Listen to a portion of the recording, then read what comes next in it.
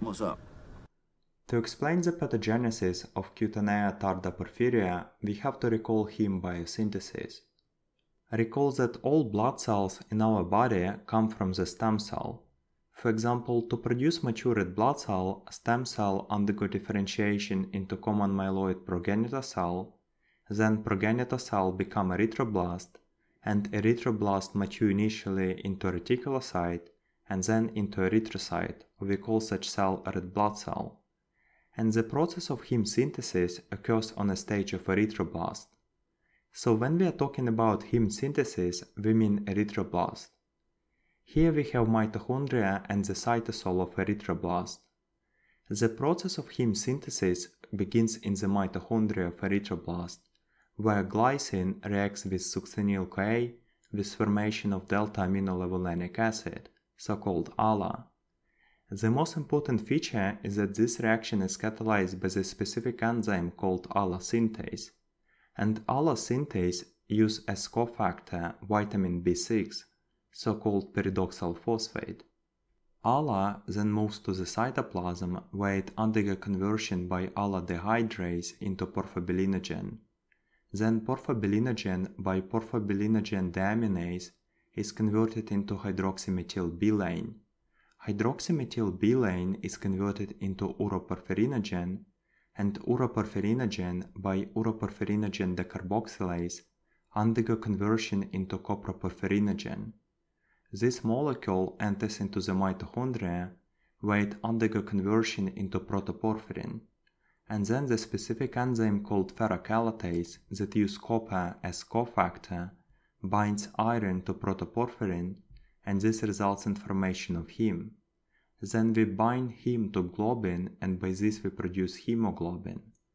And then fully matured blood cells with hemoglobin will enter into the circulation. But some genetic mutations can disrupt this pathway, and one of such genetic mutations causes deficiency of uroporphyrinogen decarboxylase. As a result, a condition known as Cutanea Tarda porphyria develops. The problem here is that if there will be no uroporphyrinogen decarboxylase, then we cannot produce coproporphyrinogen. But also, this causes accumulation of uroporphyrinogen. Initially, uroporphyrinogens will be progressively accumulating inside the erythroblast. But then, with destruction of erythroblast, they will be released into the plasma. The problem is that porphyrins are highly reactive substances, and while they are in the plasma, light exposure can give them energy, or we can say light can excite them, and in excited state, porphyrins becomes very unstable. They do not like to be excited, so they tend to return to their initial state, and in order to do this, they need to get rid of this additional energy. You know, the first molecule that they usually see is oxygen. When they see oxygen, they do not think twice. They immediately give this additional energy to oxygen and come back to their initial state.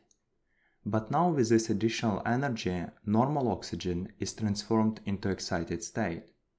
And oxygen in excited state we call singlet oxygen. Singlet oxygen is quite a dangerous substance. It can easily oxidize lipids or proteins. And the most vulnerable structure that is composed of lipids and proteins is the cellular membrane. Recall that the cellular membrane of any cell in human organism is composed of lipid bilayer and membrane proteins. So once singlet oxygen is formed, it causes peroxidation of the cellular membrane, and damage to the cellular membrane irreversibly leads to a cellular death. Because it's light that triggers this entire process of cellular death, the most vulnerable cells are epitheliocytes that cover the skin on most sun-exposed parts of the body. Most commonly, it's back of the hands, forearm, neck, face, and feet. On skin, this damage to epithelial cells markedly increases the fragility of the skin and manifests typically as blisters and vesicles. Because skin becomes extremely fragile, even minor trauma can cause formation of a wound that easily gets infected. And such repeated damage to the skin causes massive formation of scars. Scars can be hyperpigmentated or hypopigmentated. So the skin in patients with porphyria have blisters and vesicles in combination with hyperpigmented areas that are caused by excessive scarring. Also, we can excrete uroporphyrin with the urine, and increasing amount of uroporphyrin in the urine gives urine a tea color. Typically, porphyria is inherited, but also in some rare cases it can be acquired in patients with hepatitis C, for example. Also, the most common factor that causes exacerbation of porphyria is alcohol consumption. Because alcohol stimulates ALA synthase, as a result the production of ALA increase, and eventually this will cause increase in production of uroporphyrinogen. And because uroporphyrinogen cannot be converted further due to a genetic defect, it will cause accumulation of uroporphyrinogen in the organism. More uroporphyrinogen, more singlet oxygen production, more oxidative damage. Thereby more severe will be the clinical symptoms. And also the higher will be the excretion of uroporphyrinogen into the urine. The major recommendation to the patients is sun avoidance. Obviously, with decrease in light exposure, the production of singlet oxygen decreases. And with decrease in singlet oxygen, potentially oxidative damage will decrease, and thereby the severity of clinical symptoms will decrease. The treatment options include phlebotomy. The idea here is that by removing blood with high uroporphyrinogen concentration and by substituting blood with fluid, we decrease the concentration of uroporphyrinogen in the blood. As a result, the clinical manifestations will decrease and the excretion of uroporphyrinogen with the urine will decrease. And also we can use antimalarial drugs as hydroxychloroquine. The concept is that hydroxychloroquine inhibits ALA synthase. As a result, the production of ALA decreases, and with decrease in ALA, the production of uroporphyrinogen will decrease. And also hydroxychloroquine increases the excretion rate of uroporphyrin.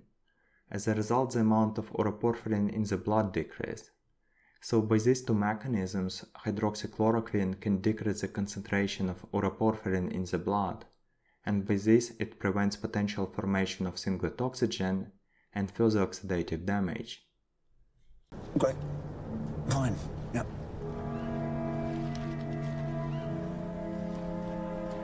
Ciao. What's that mean? Ciao. It's Italian. It means food.